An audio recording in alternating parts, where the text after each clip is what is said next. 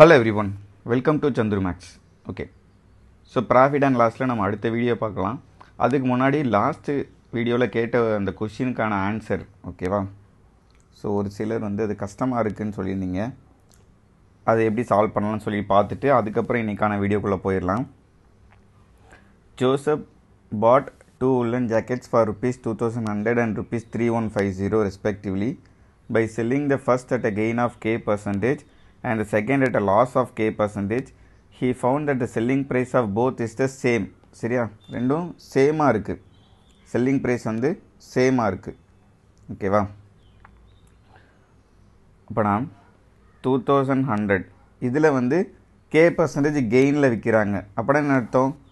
100 + K divided by 100 இதுதான் இல்லையா. இப்போ 20% லாபத்தில் விற்கிறோன்னா இன்ட்டு 120/100 போடுறோம் இல்லையா. அதே மாதிரி தான் K பர்சன்டேஜ் கெயினுங்கிறதுனால 100 + K/100ன்னு போடுறோம். இதே இது எதுக்கு ஈக்குவலாக இருக்க போது? 3150க்கு 100 - K divided by 100 ஓகேவா. லாஸ் ஆஃப் K பர்சன்டேஜ் இது ரெண்டும் ஈக்குவலாக இருக்குது. Selling price of both is the same. Okay, அவ்வளோதான். இதை சிம்பிளிஃபை பண்ணுங்கள். 100 அடிக்கலாம் ஓகேவா. இந்த 0 அடிச்சிடலாம். 5 டேபிள் அடித்தோம்னா என்ன வரும்? 63. இங்கே 5 டேபிள் அடித்தோம்னா 42. 42வும் 63 என்னது? 2:3 21 டேபிள் அடித்தோம்னா அவ்வளோதான். ஸோ 200 + ஒரு 2K = 300 - 3K. 5K = 100. K = 20%. Okay, அவ்வளோதான். ஓகே, வேறு ஏதாவது நீங்கள் மல்டிப்ளை பண்ணி இல்லைன்னா அந்த கேவை உள்ளே கொண்டு போய் எல்லாம் பண்ணியிருந்தீங்கன்னா கொஞ்சம் லேட்டாக இருந்திருக்கும். இப்படி பண்ணால் ரொம்ப ஈஸியாக முடிச்சிடலாம் ஓகேவா. இந்த 315ஐயும் 210ஐயும் கேன்சல் பண்ணது 5 டேபிள் அடித்தோம்னாலே நமக்கு ஒரு ஐடியா கிடச்சிரும். 63 42 42னா 21 × 2, 63னா 21 × 3. ஸோ 2:3 அவ்வளோதான். ஸோ இன்றைக்கான கொஷினுக்குள்ளே போயிடலாம். ஆக்சுவலி ப்ராஃபிட் அண்ட் லாஸில் இதுதான் லாஸ்ட் வீடியோ. இதுக்கு அடுத்து நம்ம டிஸ்கவுண்ட் டாப்பிக்குள்ளே போயிடுவோம் ஓகேவா. ஓகே, இன்றைக்கான question. By selling 92 kg of wheat, a person gains the selling price of 12 kg of it. His gain percentage is. So 92 kg விற்கும்போது எனக்கு 12 kg of selling price லாபம். சரியா. ஸோ இதை நம்ம எப்படி மீன் பண்ணுவோம்? 92 SP ஓகே மைனஸ் 92 CP. இதுதானே ப்ராஃபிட்டாக இருக்க முடியும். 92 kg selling price minus 92 kg cost price. இதுதான் என்னது? SP - CP = ப்ராஃபிட் இல்லையா.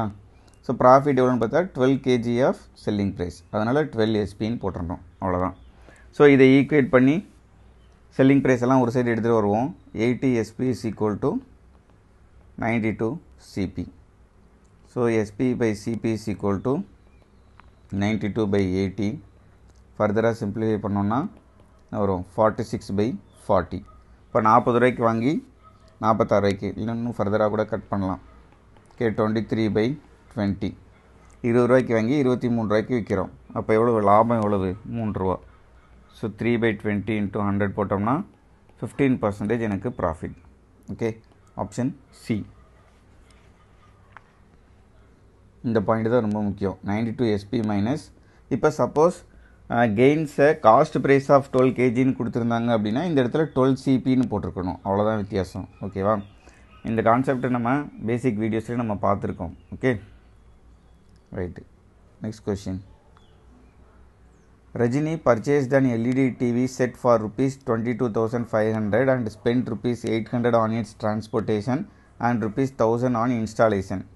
At what price should she sell it so as to earn an overall profit of 20%? So easy தான் இல்லையா. எல்லாத்தையும் நம்ம ஆட் பண்ணால் அது எல்லாமே காஸ்ட் ப்ரைஸு. 22,500 ப்ளஸ் ஒரு 800 ரூபா டிரான்ஸ்போர்ட்டேஷன், அதுக்கப்புறம் ஒரு 1000 ரூபா இன்ஸ்டாலேஷன். இது எல்லாத்தையும் கூட்டினோம்னா என்ன வரும்? 13,1,4 24,300. இது overall CP.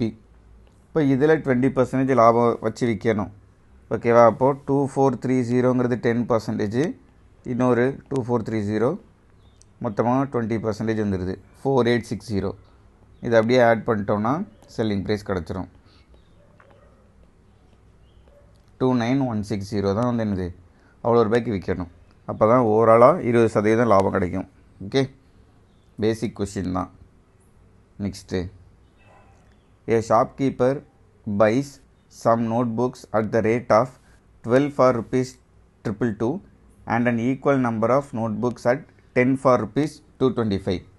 If he sells all the notebooks at a profit of 20%, then the selling price of 15 notebooks is.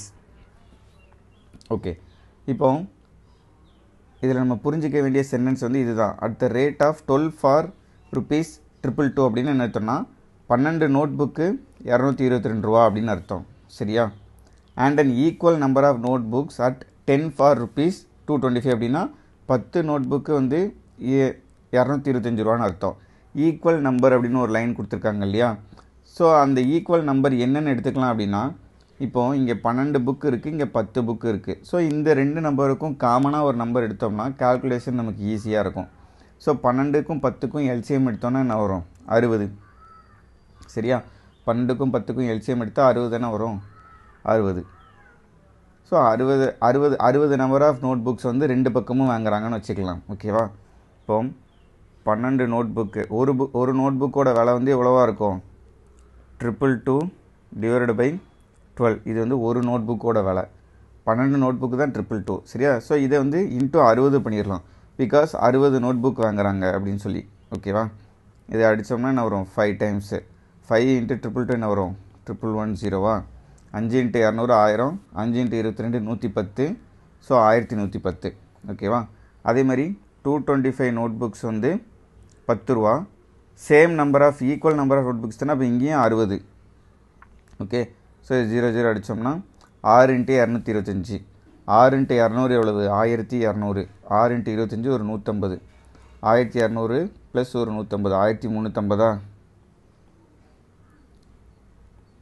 லைட்டாக ஒரு டவுட் வந்துட்டு 26. S, correct, 1350. ஓகேவா? இப்போ இது ரெண்டும் வந்து என்னென்னு பார்த்தீங்கன்னா overall CP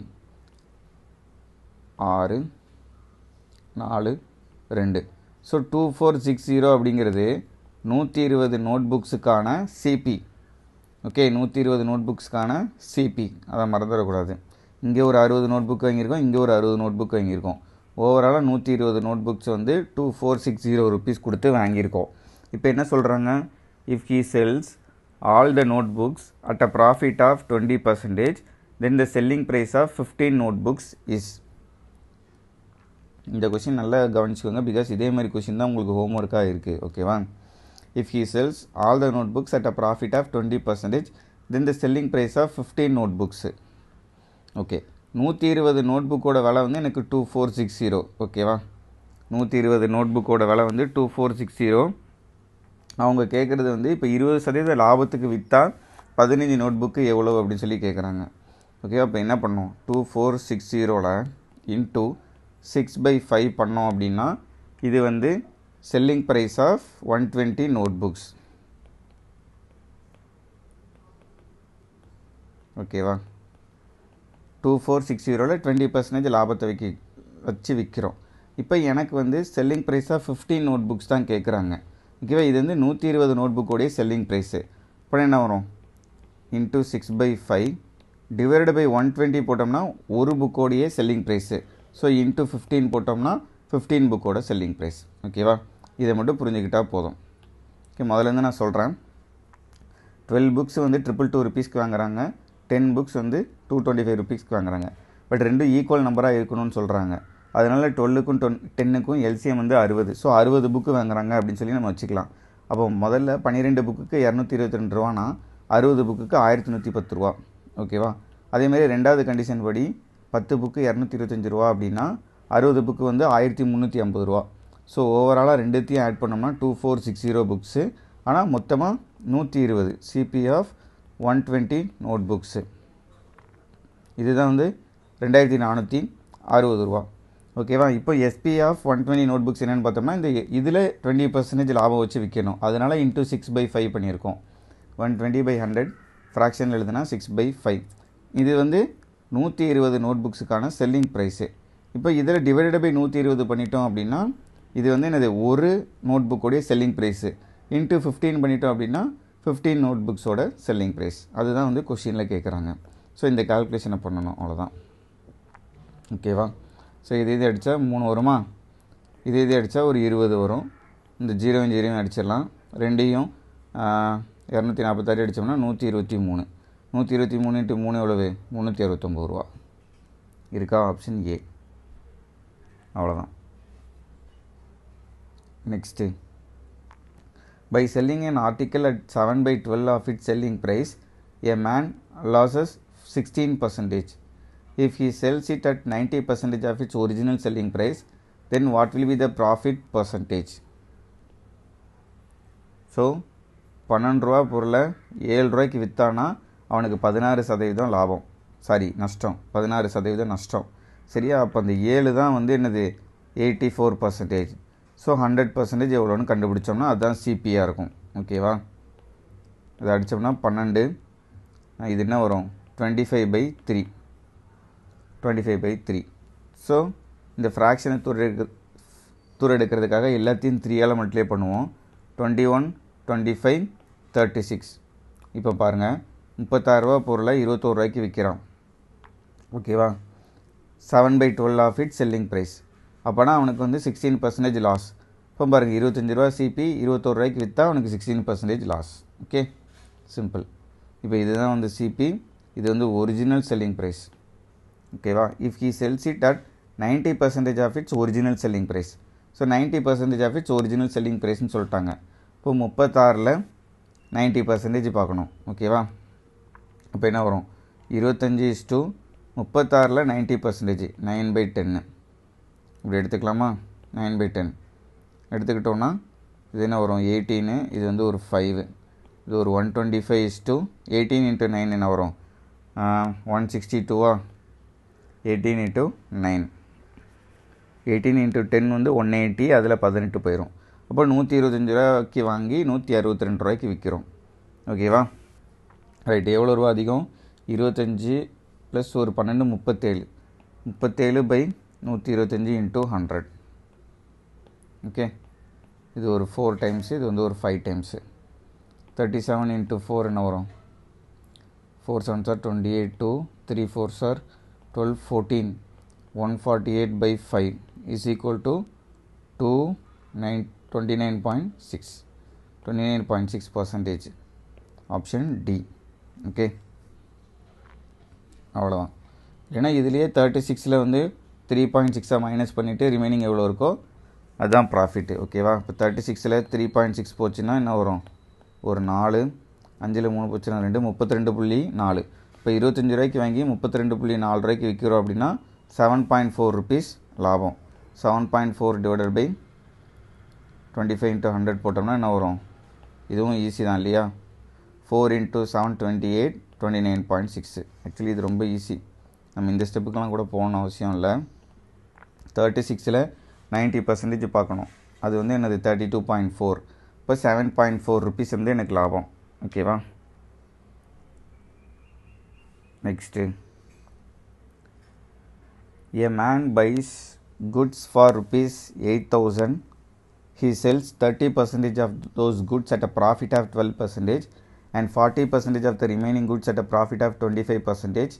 At what profit percent should he sell the remaining goods to gain 30% in the entire transaction? Correct to 1 decimal place. ஆக்சுவலாக இதை பாக்ஸ் மெத்தடில் நம்ம சால்வ் பண்ணுவோம். ஆனால் பாக்ஸ் மெத்தடில் எப்போதுமே நம்ம கரெக்டாக ஒவ்வொரு பாக்ஸுக்கும் ஒரு நம்பர் ஃபிட் ஆகிற மாதிரி தான் நம்ம பண்ணியிருப்போம் இல்லையா? பட் இந்த இடத்துல நம்ம வந்து என்ன பண்ணலாம் அப்படின்னா, ஜஸ்ட்டு இப்போ வந்து ஒரு 5 பாக்ஸ் எடுத்துக்கிட்டோம் அப்படின்னா, he sells 30% of the goods at a profit of, சரி ஒரு 10 பாக்ஸ் எடுத்துக்கிடுவோம். ஓகேவா? 10 பாக்ஸ் எடுத்துக்கிடுவோம். 1 2 3 4 5 6 7 8 9. 1 2 3 4 5 6 7 8 9 10. 10 பாக்ஸ் எடுத்துக்கிட்டோம். ஓகேவா? இதில் வந்து he sells 30% of the goods at a profit of 12%. இப்போ 12 12 12 3 பாக்ஸில் வந்து 12% வந்துடுது. ஓகேவா? அப்போ என்ன பண்ணலாம்? 3 × 12 plus and 40% of the remaining goods. Remaining goods எவ்வளவு? 7 பாக்ஸ் இருக்குது, அதில் 40%. சரியா? அதில் 40%னா இப்போ 7ல் 40%ன்னு பார்த்தா 2.8 வரும். ஓகேவா? அப்படின்னா என்ன பண்ணலாம்னா 2.8 × அப்படின்னே போட்டுடலாம். நம்ம 2.8 × 25% முடிஞ்சு போச்சு. Plus at what profit percentage should he sell the remaining goods. Remaining goods எவ்வளோ இருக்குன்னு பாருங்கள். இங்கே ஒரு 3, இங்கே ஒரு 2.8, 5.8 போயிடுச்சுன்னா ரிமைனிங் வந்து எவ்வளோ இருக்கும் 4.2. இது வந்து இன்ட்டு எக்ஸு, அது எத்தனை பர்சன்டேஜ் நமக்கு தெரியாது. ஸோ இன்ட்டு எக்ஸ் பர்சன்டேஜ் விற்கிறோம், divide by 10 is equal to overall profit எவ்வளோ எனக்கு, ஓவரால் ப்ராஃபிட் வந்து எனக்கு 30%ன்னு சொல்லிட்டாங்க. ஓகேவா? ஸோ 10 பாக்ஸ் நான் எடுத்து பண்ணுறேன். பட் எனக்கு ஹோல் நம்பர் வரலாட்டாலும் பிரச்சனை இல்லை. ஓகேவா? 40% ஆஃப் த ரிமைனிங் குட்ஸ்ன்னு நான் பார்க்கும்போது மிச்சம் 7 பாக்ஸ் தான் இருக்குது. அதில் 40%னா 2.8. ஸோ நான் 2.8 இன்ட்டு 25 நான் போட்டுருந்தேன். ஓகேவா? ப்ளஸ் ரிமைனிங் வந்து 4.2 குட்ஸ் இருக்குது. இன்ட்டு அது X% லாபத்துக்கு விற்றா ஓவராலாக எனக்கு 30%. ஸோ இதை சால்வ் பண்ணி நம்ம கண்டுபிடிச்சோன்னா நமக்கு ஆன்சரு 36 ப்ளஸ் 2.8 இன்ட்டு 25 என்ன வரும், 3 இன்ட்டு 25 வந்து ஒரு 75. அதில் 0.2 இன்ட்டு என்ன வரும் 28/10ன்னு போட்டுக்கலாம் இன்ட்டு 25. ஓகேவா? இது ஒரு 5, இது ஒரு 2, இது ஒரு 14 இன்ட்டு 5 70. சரியா? 2.8 இன்ட்டு 25 வந்து என்னது 70 plus 4.2x is equal to இந்த 10 சைடில் போச்சுன்னா 300. இப்போ நான் 4.2x இஸ் ஈக்குவல் டு ஒரு 106, 300 மைனஸ் ஒரு 106. 4.2x is equal to 294. So x is equal to 294 divided by 4.2 இருக்குமா into 10 divided by 42னு போட்டுக்கலாம். ஓகே, வேறு என்ன கேன்சல் ஆகும், 5 times போகும். இல்லைன்னா இது அப்படியே வச்சுக்கலாம். இப்போ 294 divided by 42வா, அதை மட்டும் கேன்சல் பண்ணோன்னா 294 42 7 டைம்ஸ் போடலாமா, சாரி இது 194ல் 294ல் சாரி 194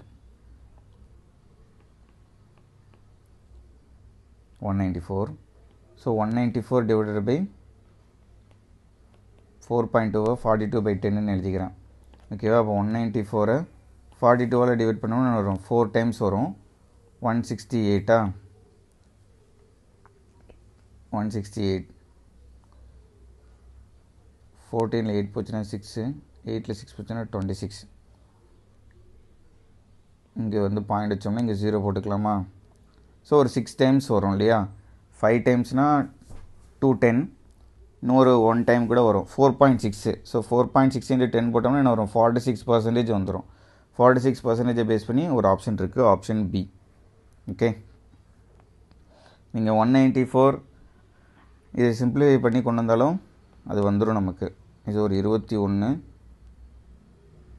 இங்கே வந்து என்ன வரும் 97. அவ்வளோதான், அதுக்கு மேலே கேன்சல் ஆகாது. ஸோ 970 டிவைடட் பை 21 பண்ணாலும் என்ன வரும் 4 டைம்ஸ் வந்து 84 வரும். அதுக்கப்புறம் ரிமைனிங் வந்து ஒரு 7 140 6 டைம்ஸ் வரும் அப்ராக்சிமேட்டாக. ஓகே, ஸோ 46% தான் ஆன்சர். ஸோ இந்த பாக்ஸில் மெயினாக வந்து இந்த 2.8 இன்ட்டு 25ன்னு போடுறது தான். ரிமைனிங் இருக்கிறதுல 40%. ஓகேவா? Next, A shopkeeper wise 60 oranges at 10 for ₹72 and an equal number at 12 for ₹90. He spends 118 on the transaction and sell all the oranges that he buys. If there is a profit of 26% in the entire transaction, what is the selling price of 32 oranges? Actually இது நீங்கள் homework மாதிரி பண்ணுங்கள். இதோட சொல்யூஷனை நான் வந்து next வீடியோவில் சொல்கிறேன். ஓகேவா? இந்த ஒரு சம்மும் பண்ணுங்கள், இதுக்கு அடுத்த ஒரு சம் இருக்குது, அதையும் பண்ணுங்கள். Okay, an article is sold at a profit of 25%. If both the cost price and the selling price of the articles are increased by ₹200, then the profit percentage is 20%. What is the original cost price of the article? So ரெண்டையுமே வந்து answer பண்ணுங்கள், comment பண்ணுங்கள். So இதையும் பண்ணுங்கள், அதுக்கப்புறம் இதுவும். Okay, so next வீடியோவில் இதோட சொல்யூஷன் பார்த்துட்டு அடுத்து நம்ம டிஸ்கவுண்ட் டாபிக்குள்ளே போயிடலாம். Okay, thank you.